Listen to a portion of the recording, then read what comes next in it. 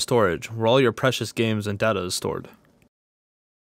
Firstly, there are mechanical drives that have spinning disks in them, which if we're honest are kind of on their way out, but they're still the cheapest option if you're looking at really being price efficient. Then we have solid state drives, or more commonly referred to as SSDs. They don't have any moving parts like mechanical drives, and they kind of look like big memory cards, but they're also a lot quicker. Lastly, we have Ssd M2. They're significantly lighter, smaller, and faster than normal SSDs, but they come with the caveat of a much higher price tag.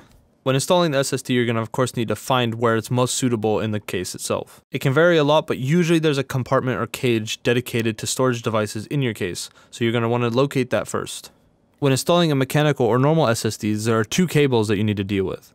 The first one is the SATA cable, which will be used to transfer data between the drive and the motherboard, so you need to have one hooked up to the motherboard and one hooked up to the drive itself. And the other one is of course the power cable from the power supply. Once you have those both hooked up, you're all set. That installation process doesn't apply to an M.2 drive, however. Newer motherboards come with a dedicated M.2 slot, so you'll need to start off by locating that slot and removing the screw designed to hold that M.2 drive in place. Then all you need to do is insert the drive. Note that it's normal that the drive is angled at around 30 degrees until you screw it down. Once you've secured the drive with the screw that you took off before, you're all set.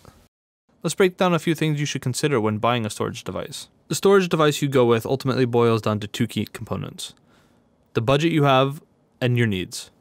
If you have a bit more money to spend and play a lot of games, you'll benefit from the increased performance provided by an SSD or M.2 drive.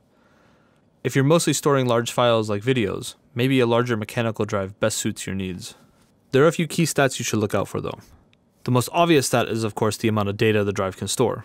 Sequential read and write figures are stats you often see tied to storage devices. They only indicate performance for transferring large files, however, so there might be some better stats to look at. What matters the most for everyday use is the 4K performance, not to be confused with the screen resolution.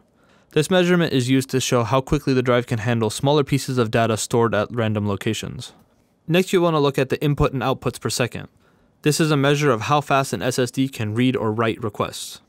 And lastly, you should consider the physical size and weight of the drive.